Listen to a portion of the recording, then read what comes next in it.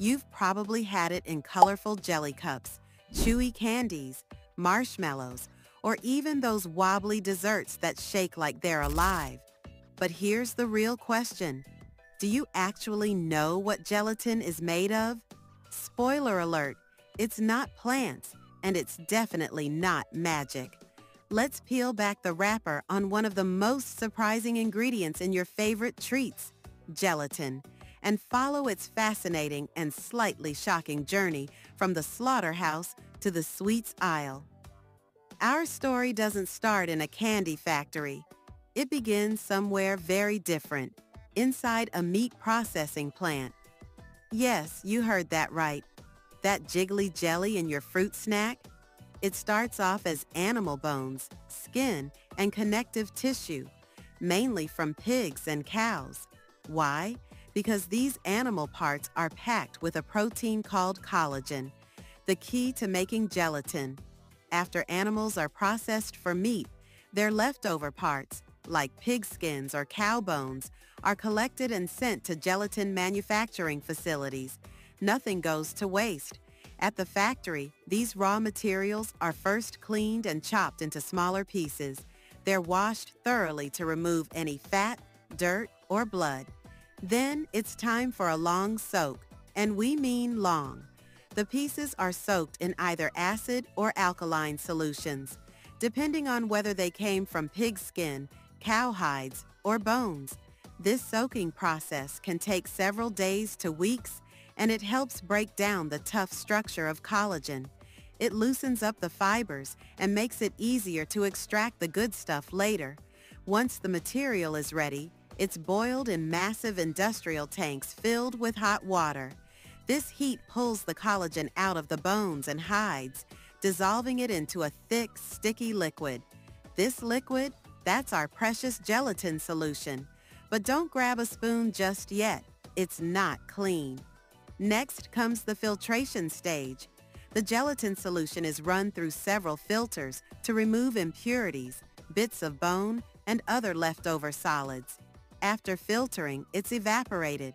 The water is reduced to make the gelatin thicker and more concentrated.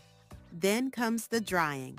The gelatin is spread onto long stainless steel belts or trays and dried into thin sheets, kind of like fruit roll-ups, but less fruity and more wobbly.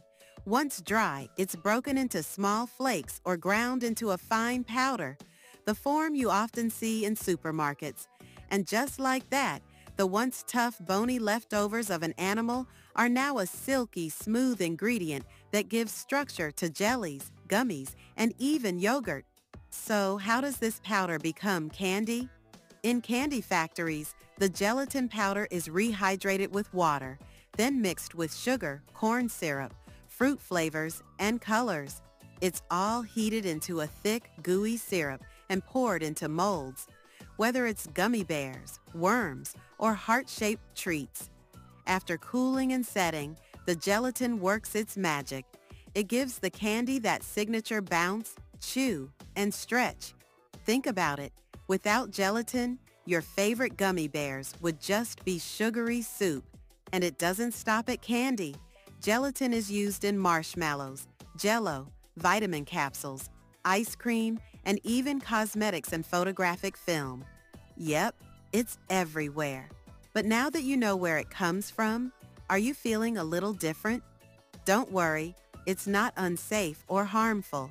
In fact, gelatin is high in protein and contains amino acids that some people believe support joint health and skin elasticity. Still, for vegetarians, vegans, and anyone trying to avoid animal products, this ingredient is a hard no. That's why some companies now use gelatin alternatives like agar-agar from seaweed, carrageenan or pectin from fruit peels to make plant-based jellies and candies. But let's be honest, when it comes to that classic chewy, bouncy texture, gelatin is still king in most mainstream production. So next time you're popping a gummy into your mouth or enjoying a bowl of jiggly dessert, remember, you're tasting something that started as bones and skin. Kinda crazy, right? If you found this eye-opening or jaw-dropping, There's more where that came from. This channel dives deep into how everyday food is made, not just what's on the label, but the real process behind it. So don't just stop here. Subscribe now for more surprising, satisfying, and sometimes shocking stories from inside the world of food production. Thanks for watching, and next time you eat a gummy bear, just know you're chewing on a little bit of science, history, and animal leftovers.